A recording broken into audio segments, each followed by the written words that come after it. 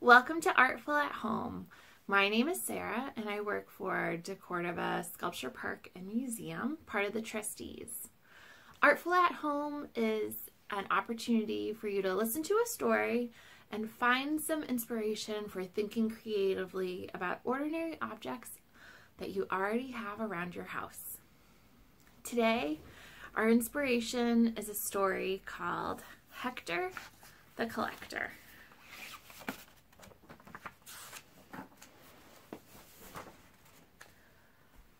It all began with an acorn.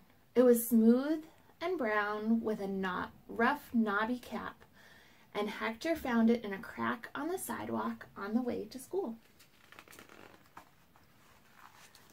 At recess, he found two more. One was shiny and green. The other was short and chubby, like an old man with his hat pulled over his eyes. On the way home, he picked up some more. Two were as green as apples. Two were brown and grainy like wood.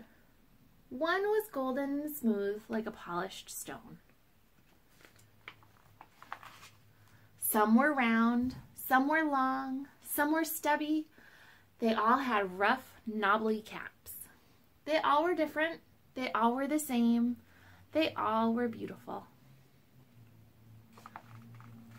Hector put them in his pockets. And when his pockets were full, he put them in his desk at school. One day after lunch, his teacher checked everyone's desk to see if they were all tidy.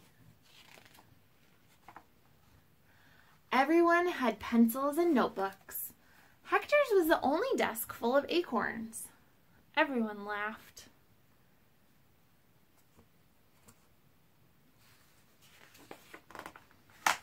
"Where are your pencils?" asked Alex. "Where are your pens?" asked Evan. "What are you doing with all those acorns?" asked Andre. "Maybe he's a squirrel," shouted Maddie. Hector was embarrassed. But their teacher said, "Hector isn't a squirrel, he's a collector. I bet he has a good reason for choosing each of these." "Well," Hector said slowly, and began to show them one by one. "This one is gold, and this one is green." His classmates all moved closer to see. "These ones are short and fat," everyone giggled. "And this one is tall and skinny." Everyone looked. "They're all different, and they're all the same, and they're all beautiful." Everyone was quiet. "That," said the teacher, "is what makes a great collection. I bet some of you have collections too." Slowly, Alex raised her hand and she collected pennies and a jar. And Evan collected stuffed animals.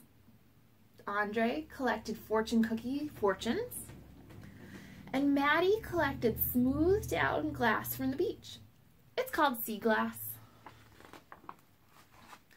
Jesse's father collected baseball cards, and Derek's grandpa collected stamps. There are lots of ways to collect things. You could collect old scraps of fabric in a quilt, or photographs in an album, or songs in your head. Some collections took up a whole building, like the Museum of Natural History, where they collect butterflies and bones, or the public library, where they collect books.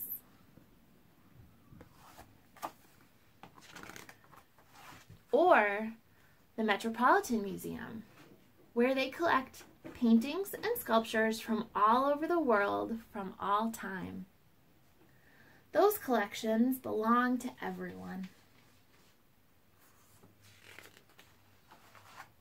But some collections, like Hector's, belong to just one person. Every collection is different. Every collection is the same. Every collection is beautiful.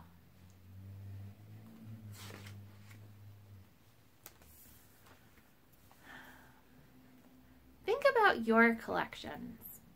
Do they remind you of special places? Are you amassing a collection of a universe that includes every being and every place in that universe? Where do you keep your collections?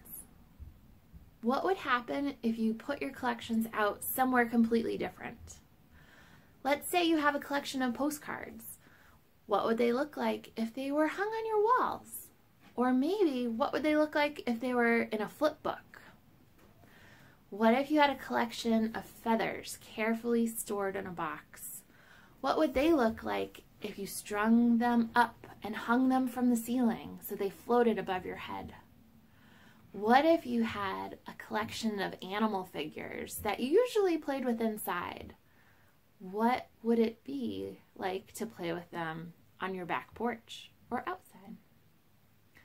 We would love to see what you do with your collections and how you think of displaying and using them. Hopefully you can share it with us. We'll see you next time. Take care.